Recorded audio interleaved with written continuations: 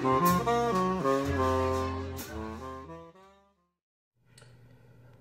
up, family? It's Chris here with the CE Wins Pure Vintage Meyer Brothers copy. This piece is pretty good. It's pretty good. I would give it probably about a 8 out of 10 as far as playing exactly like a Meyer Brothers. Of course, you can never play exactly like a piece. Now, if this piece was made out of hard rubber, it would probably get closer to a 10 out of 10. But it's still plastic resin, so you can still feel that, you know. But it's a very good quality resin because it's not shrill sounding, you know. I can still feel it, but it's not that I can play past it. It's not a problem. Yeah, so it's a pretty good mouthpiece. I'll play a couple of notes for you so you can get a feel of it.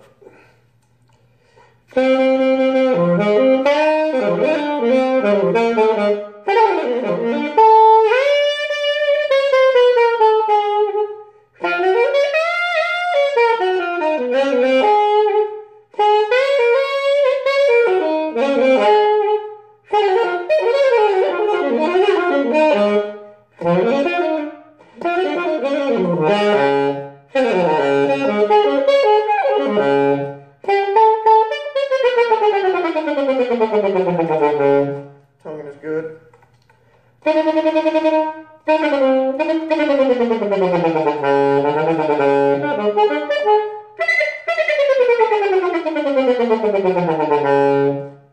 Alto is pretty decent on it.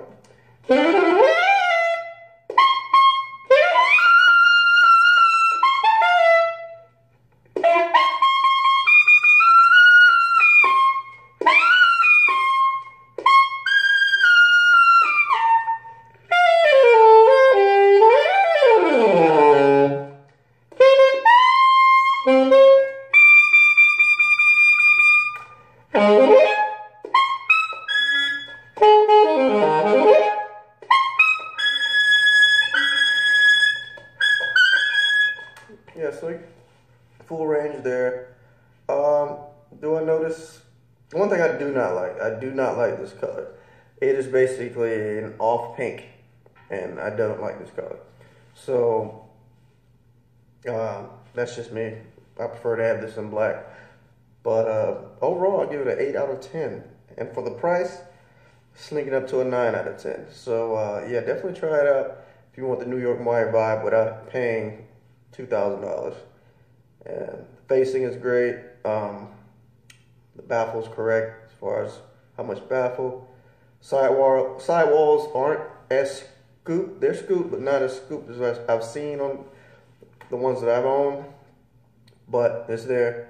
So it's definitely a good playing example and miles better than a stock Meyer. Okay.